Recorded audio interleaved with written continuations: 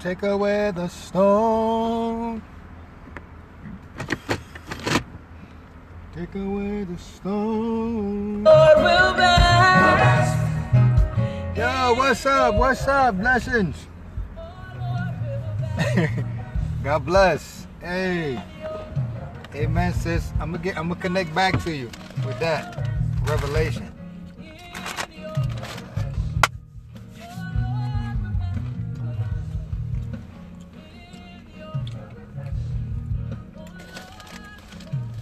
Yeah. I'm gonna tell you what because I was thinking about bears. You feel me?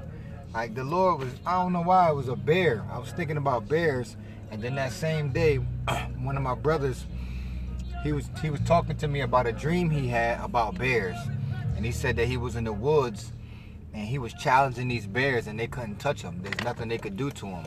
2 different bears. So it's a blessing because I know prophetically, in the prophetic timeline of God, that in the story of Daniel, that bears represent Russia. You know what I mean? I heard that interpretation. That first thing that came up. The second thing that came to me, that's a blessing.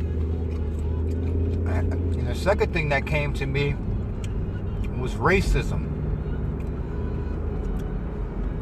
So I just wanted to pick your spirit about it, see what you got. But it's funny how I got racism. We both got Russia, and I got racism, but you got the economy. But I believe that racism is really hatred, which connects to Russia, because Russia believe that they're a superior nation than everybody. Like, they got the air of superiority, which obviously stems into a hatred of anybody that's not like them, which is racism. And if you think about the economy, we know that racism is closely connected to the economy. Like,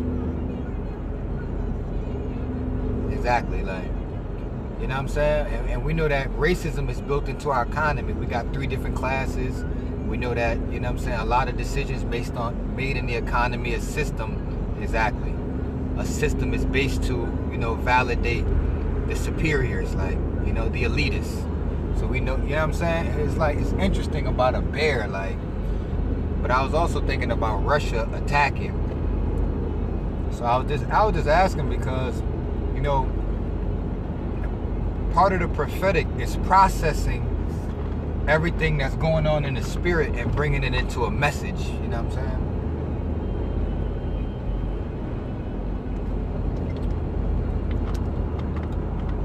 You know what I'm saying? That's the prophetic is. So, you know, I was ministering to somebody, and I saw a picture of them praying on the bed and Jesus standing next to them, and then I heard these words, anger and frustration. Then, you know what I'm saying? Then I gotta put it all together as one revelation, like. So anyway, praise God, everybody. I just want to revelate for a little bit. You know, if it pleases you to listen to the man of God, I pray and encourage you. I pray and inspire you. Like, I don't know if I sound clear or not, because when I talk in the car, I always feel like I gotta raise my voice for you to hear me, like, because I'm driving and it's loud around me. So I pray if you can hear me, give me some hearts or something if I sound clear. If the picture is distorted or not, just give me an indication so I can know, like, amen. So I wanted to talk to you guys about functioning like God. Functioning like God. Now, this if you're a religious type, then this is not for you. Like, you know, if you're a religious person, you know, you go to church all the time, and you know, you're satisfied with that dimension of just going to church, hearing the pastor. If that's where you at, praise God. I'm not knocking you, but this type of revelation will not be for you. Like, this type of revelation is not for the religious. This type of revelation is only for believers. What I'm about to share with you is not for the regular church person, even though it is for them. They don't know it's for them. But this revelation that I'm about to share with you is for sons. You know what I mean? This revelation is for sons. Okay. You know, when Jesus came, his purpose was not to create a religion called Christianity. You know? Praise God. I don't want to mix up these revelations. It's so much revelation. Like, the Lord was teaching me something like, you can't not be religious. Like, that's impossible. Everybody is religious. So when I talk about being religious, I mean more so, you more stick to the form and fashion and traditions more than you experience the power and the flow of the Spirit. So that's what when I say religious, that's what I mean. But every person in the world is religious. And everybody has to have a religion. You can't not be religious. It's impossible. Because, and this is what the Lord was showing me. The reason that every person, because this is what the Lord had me think about. Why are people religious? Why can people control people with religion? Why can people manipulate people using religion? What is so powerful about religion? And then the Lord asked me, why do you think people are drawn to religion? And when he asked me that question, it provoked me to really think, why are people so drawn to religion? And this is what he taught me, that religion is basically the institution that is designed to feed your spirit. So just as sure as every person has a spiritual aspect to themselves, just as sure as every person has a spiritual part of their being, they're going to gravitate to a form of a religious system, because you're always going to gravitate to something that can feed you spiritually. So that's what religion, and instead of us trying to say we not religious, let's just set up a pure religion like James said. James said pure religion is this. That's what Jesus came to do. He came to purify the institutions that are designed to feed your spirit. Okay? So, I just a little sample. So when Jesus came, you know, he didn't really come to start Christianity. He came to make his people free. He came to instruct and reveal to people the nature of God, the nature of Father God, you know. This is what he came to teach people about the kingdom of God. He came to restore that which is lost. Okay? Now, one of the things that was lost was the identity of man. Man sinned and fell short of the glory of God. So when man sinned, that means that they transgressed what God had instructed them to do, or instructed them to walk in. And in doing that, they actually fell short or operated at a lower level than what God positioned them to function in. The glory of God, the Spirit of God, the dimension of being one with God. They fell short and they began to operate at a lower level. They began to operate at the level of knowledge and senses. So then they became carnal. You know, their spiritual senses were not discerned or sharpened. They became dull of hearing in the spirit. And they based everything in their world based on knowledge and senses. Okay? So Jesus came to restore that back. You know, the dimension of being one with God, of walking in the Spirit. The dimension of not only walking in the glory of God, but being the glory of God. 1 Corinthians chapter 11 says this, that man is the image and glory of God. So the glory is the expression of a person, like it's the express image of a person. So when we talk about the glory of God, we're talking about the ways that God expresses himself. You know, Jesus is the Hebrews said that Jesus is the glory of God, the express image of his person. So the glory is how God expresses himself, how God manifests himself. God said, I'm a healer. So the glory of God will actually see healings happen. God said, I'm the resurrection and the life. So the glory of God will be coming into a place to actually see God express himself that way. But God said that man is the glory of God. So mankind is supposed to express something about God. We are supposed to be a witness in the earth realm of who God is, of the authority of God, the dominion of God in his kingdom. Okay? But we fell short of that, and we lost the ability to operate in that dimension, to not only function with God, but to function as God. Okay? To function as God. Okay? Now, the Bible says that as many as believe in Jesus, Jesus is an illustration of who we are.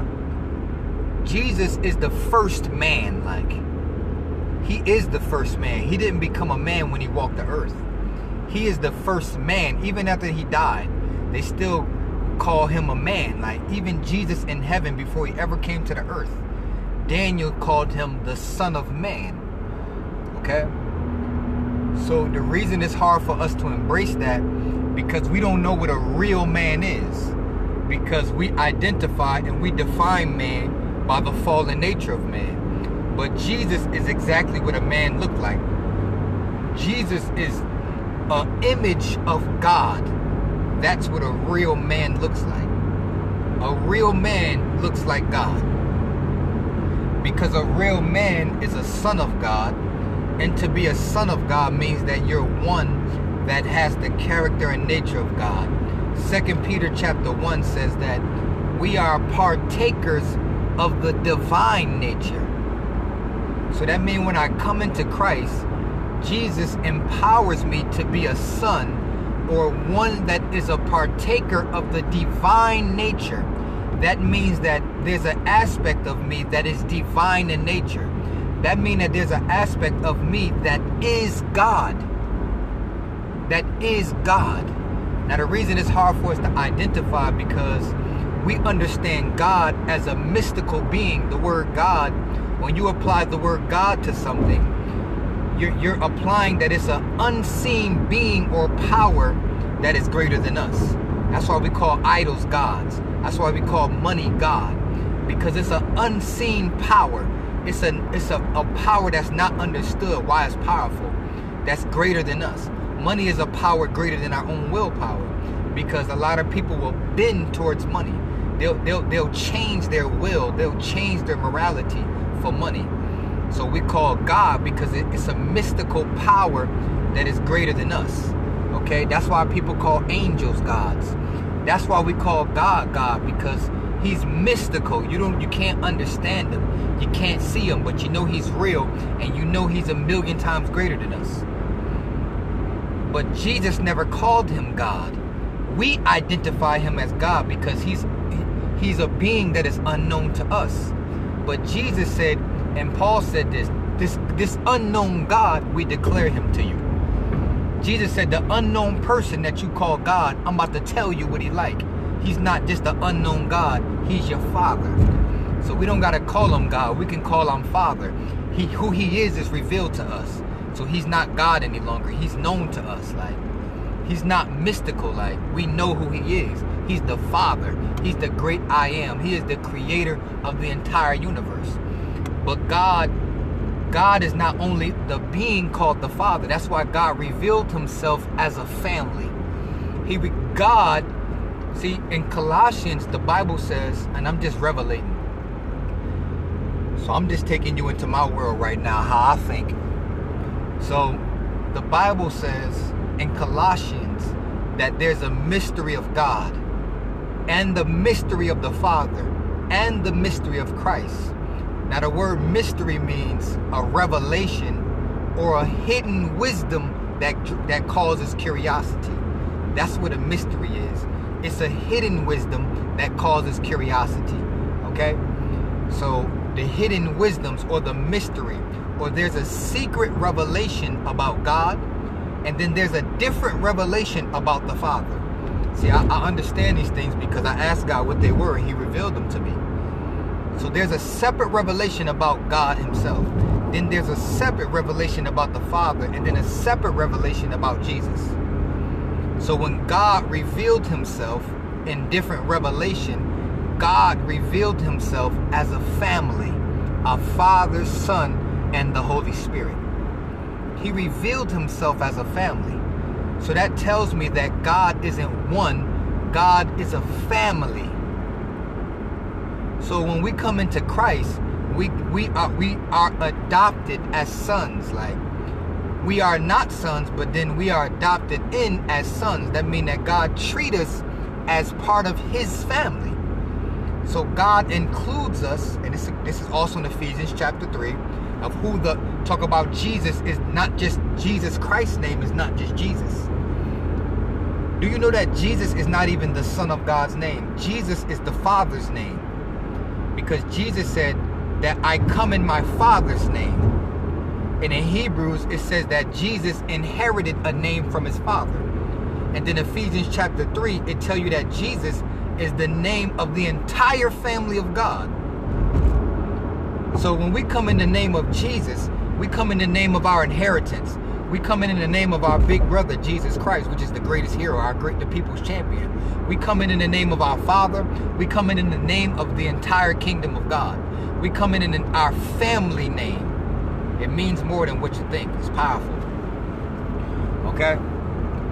So God adopted us as sons, as gods. That's why Psalms 82 says, know you not that you are called gods? Know you not that you are gods? Children of the Most High? So children of gods are really gods. Sons of gods are really gods. We're images of gods. We're small figurines of gods. When God created us, He gave us His nature. Like, He created us in His image, which is God, and in His likeness, which is godliness, and then gave us His divine nature, which is godliness. So everything about us is supposed to be God. The way we think is supposed to be divine. The way we treat people is supposed to be divine. The way we operate is supposed to be divine. See, Jesus operated just like His Father. He said, everything I see my Father do, I do the same thing. That's what sons do. Sons operate like their fathers. So sons of God operates like their Father, which is God. We're not supposed to be operating like men. That Psalms 82 says, know you not that you are God's children of the Most High, but you will die like mere men. 1 Corinthians chapter 3 echoes the same thing. Talk about being carnal. He said, if you carnal, aren't you just like mere men? So if I'm being carnal and that's not of God, I'm supposed to be spiritual. But if I'm being carnal and I'm acting like mere men, what does it mean to be spiritual? It means to be a God. Okay? Now, like I said, this is only for sons. Like, this not for religious people. They're like, what you mean? You trying to be God? No. No one can be God. But I'm created just like Him. Like, I'm in the God family. I am divine in nature. Like, so my spirit being is divine in nature. My spirit man look exactly like Christ. My spirit man is 100% perfect. My spirit man always want to do the will of God. He knows God. He knows the will of God. There's no misinterpretation. But what the process is, developing our soulish realm to yield to the spirit man, like allowing the soulish realm to be cracked and yielded so that the spirit man being can express himself through it. Like, that's the process that we have to go through. The renewing of the mind, the cultivating of desires. You know what I'm saying? The balancing out of emotions. Like, that's the process. Okay, now I said all this. Now, Jesus was trying to make us free. Jesus was trying to free us from the bondage that caused us not to be able to operate the way that God intended us from the beginning. Okay? Hey, Auntie, peace and blessings.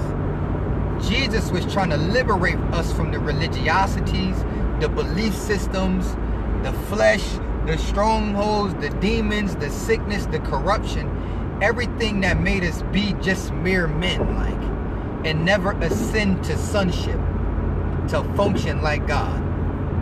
Okay? See, this thing is greater than just going to heaven. You in the training ground. While we on earth, we in a training ground. Like, we in a training ground because God have greater assignments for us. See, Jesus is the prototype. He the example. He came to preach to us something. He came to be an illustration of how God deal with us. Like, so Jesus was in a training ground on earth, but when he died, he got validated for a greater assignment. He got validated for a greater assignment. Like, we know that he died. He was faithful to the death. He was faithful in his training and died to the flesh. And then he resurrected a more glorious, powerful being. And then God gave him a position in heaven. And now he's 1,000,000 times more effective than he ever was on the earth. But that's how it is for us. It's the same thing. We got to be faithful unto death.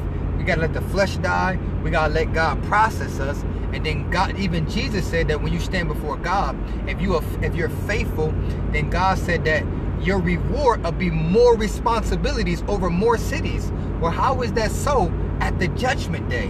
What is the more cities? What is the more places that he'll give you responsibility over? Some of us going to have responsibility nations on earth. Some is going to get responsibility to manage other planets. Some of us is being groomed to manage planets. This is what Jesus taught. He said, listen, blessed are the meek. Don't you understand that meek is a great quality? Because you'll inherit earths.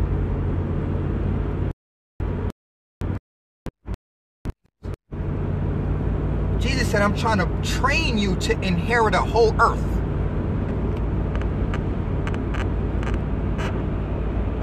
You feel me? Now the crazy thing about it is, when this planet was first established, it wasn't a earth. You understand? It was a planet here filled with water, and then God established earth on this planet. Do you understand? So it was a planet filled with water, and then God established earth on it, and then he sent someone here to govern it. You know how many planets it is? God trying to cultivate us, but God not giving a planet to, he only giving a planet to a son. Because he only gonna give the planet to somebody that got his nature, that is divine in nature, that know how to function like him. You feel me? God only giving planets to sons. Glory to God. Some of us gonna run countries.